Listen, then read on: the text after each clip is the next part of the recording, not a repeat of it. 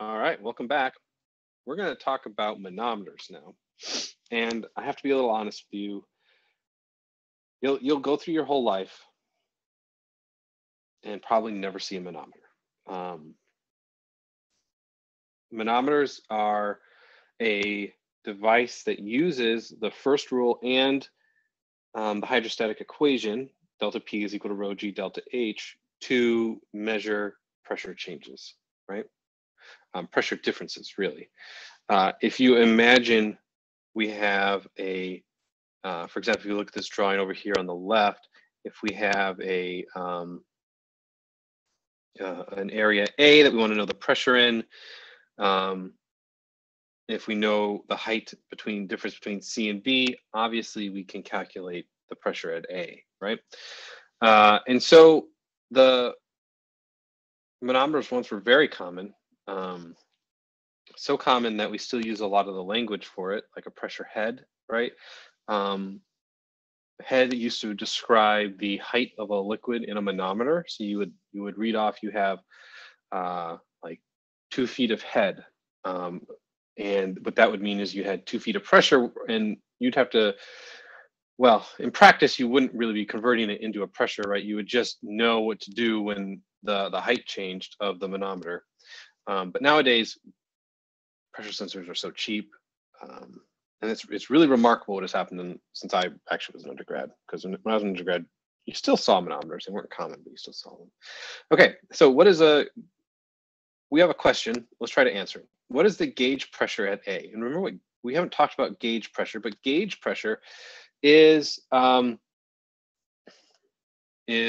gauge pressure, P gauge, is equal to P absolute minus P atmospheric. And the whole reason that gauge pressure came about is because it's much, much cheaper to make a pressure gauge that compares a pressure to atmospheric pressure than it is to make a gauge that measures the absolute pressure. And so nearly every pressure gauge you buy that is reasonably priced is going to be a measure gauge pressure. And it works pretty well because, at least in a single room, the atmospheric pressure is basically the same everywhere. So you're measuring the pressure everywhere relative to a common datum. So that's what gauge pressure is. So if we want to measure this, we need to know what models we should use. So let's talk about our models we have. We have rule number 1, and we have the hydrostatic equation, which is delta P is equal to rho G delta H. Or another way to put it, this is a good time to pause our video and try to write down that equation with the numbers that are in it, the subscripts. It is P1 minus P2 is equal to rho G H2 minus H1. Great. And what assumptions do we need? Well, as always, A, fluid at rest, and B, density is constant. All right. So we're going to label this as number 1, as our rule number 1. And we're going to say from 1 to 2, we have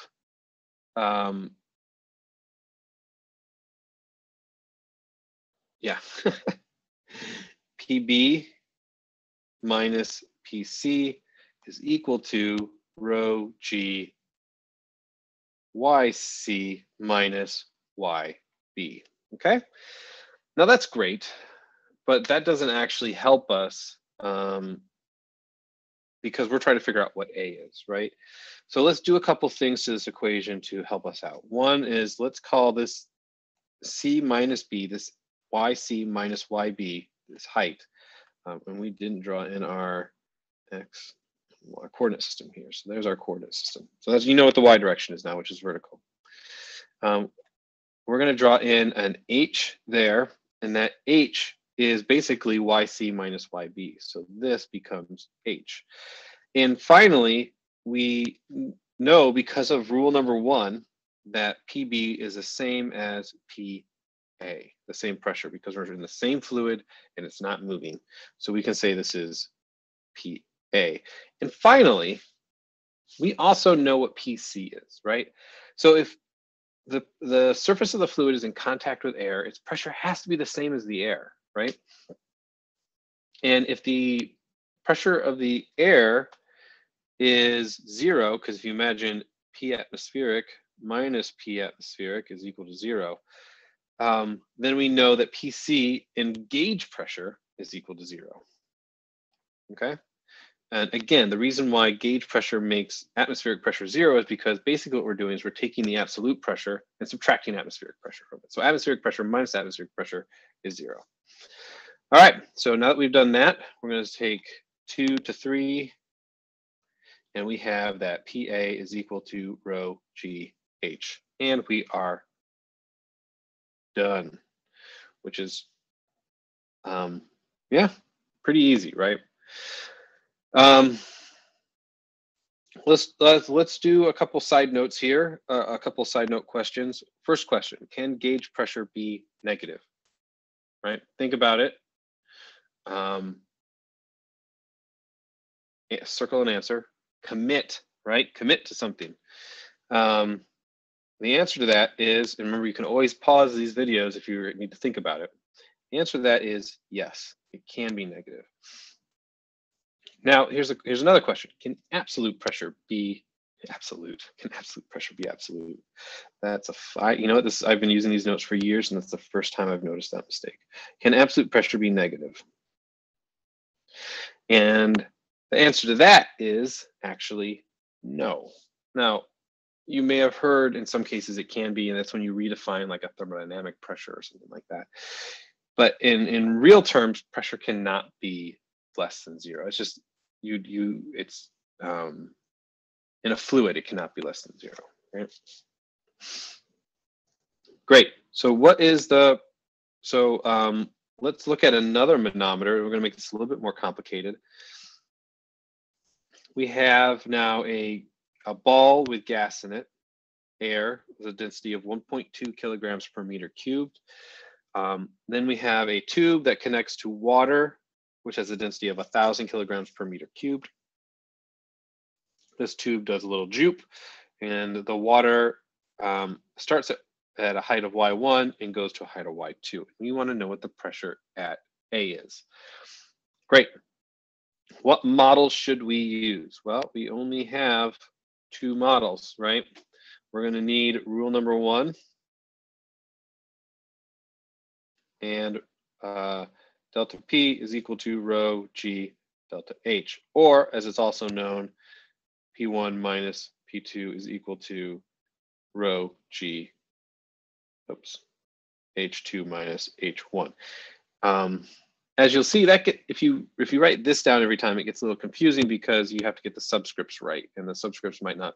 We have a Y3 here, for example, that doesn't fit into that equation very easily. So it's better to know and kind of memorize that the delta P and the delta H are opposite in directions, right? And then you'll be fine. Great. So let's get started. We're going to label this. Label this as our equation 1, and then 1 to 2. What we're going to do is we're going to start at A, okay? And then we're going to move our way through the fluid up to Y2 because we know that Y2 is at atmospheric pressure. So that's a known that we have. We're going to try to connect those two together. And remember, most of your undergrad is the practice of trying to figure out how to get to a single unknown. And actually, that's true for most of the rest of your career too, right? Once you get to a single unknown, you can solve for it and get your answer, right, to whatever question you're trying to answer. Cool. So if we do 1 to 2, we have P1 minus P3, the bottom minus the top, is equal to rho G, rho air times G times Y3 minus Y1, right? And over here on the right-hand side, we wrote down the different heights over here.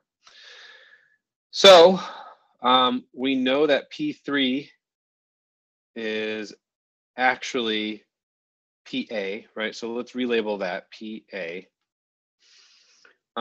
because of the rule number 1, right? We can move sideways as much as we want. P3 is actually equal to PA. And we now are going to rearrange our equation to solve for P1. So 2 to 3 gives us P1 is equal to rho air times G times Y3 minus Y1. And next we're going to now do the same equation, but do it in the water. So we're going to do 1 to 3, and now you're starting to hopefully see the utility of numbering our equations in this way. We can reuse equations when we use these numbers. So we're going to use equation 1 twice. Oh, sorry, not to 3, it's to 4. Now the downside is sometimes you lose track of the numbers, and that's bad news. So 1 to 4 gives us we got to do these opposite from each other. It doesn't really matter. Let's do P2 minus P1 is equal to rho water times G times Y1 minus Y2. So I did this on purpose in my notes. You'll notice that I have top minus bottom here for these pressures and bottom minus top for these pressures. In reality, right, all that matters is that you do heights in the opposite direction, right? So bottom minus top is equal to rho G top minus bottom. Here we have top minus bottom, rho G, bottom minus top. I think I would actually prefer to just throw a negative sign in there and keep the H's and the pressures in the same order, but I believe this is what your book does, and so we're trying to be consistent with your book. Okay, so yeah, let's rearrange that. 4 to 5, and we're going to solve for P1. And also, we know that P2 is equal to P atmospheric. 4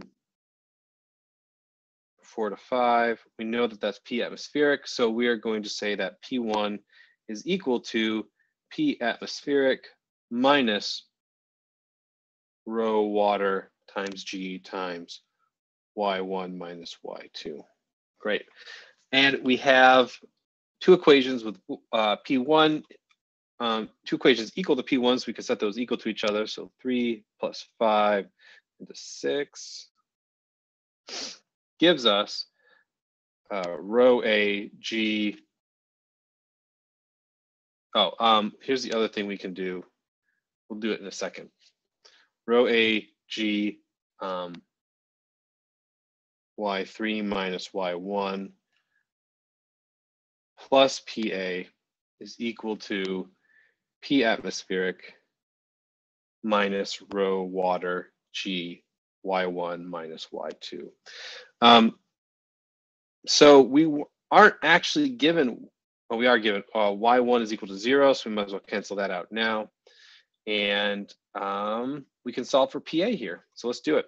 So PA, 6 to 7. PA is equal to P atmospheric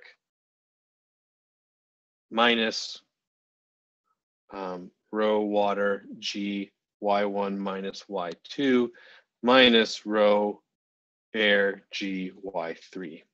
Right? If we substitute in our numbers here, we get that PA is equal to 101.3 kilopascals. And I'm going to mix units here, but remember when you do the calculations, you're going to have to make sure you make the units consistent. So actually, let's do that right now. Instead of kilopascals, we're going to say 101.3 times 10 to the third pascals minus 1,000 times 9.8 times Y1 minus Y2. Y1 minus Y2 is just going to be negative 10.2 meters per second. So 0 minus 10.2 meters. And this is kilograms per meter cubed. And this is 9.8 meters per second squared. We subtract then 1.2 kilograms per meter cubed times 9.8 meters per second times 2 meters. And when we sum all these together, we get that PA is equal to 2001.2 times 10 to the third pascals, which is actually equal to 201.2 kilopascals, or about 2 bar, right? Remember, a bar is equal to 1 atmospheric. Now, if you actually calculate each of these different components and then write them down, what you'll find out is that this part right here, the air, is about 1,000 times less than this part right here, the water. And it makes sense because the density of water is 1,000 times greater than that of air. So in this problem, could we neglect air? Go ahead, pause it, and answer that yourself. Think about what kind of significant figures we usually ask you to do in this class. Great. Okay, so can we neglect air? And the answer is usually, unless delta H is large, i.e. on the order of about 100 times the water height or liquid height,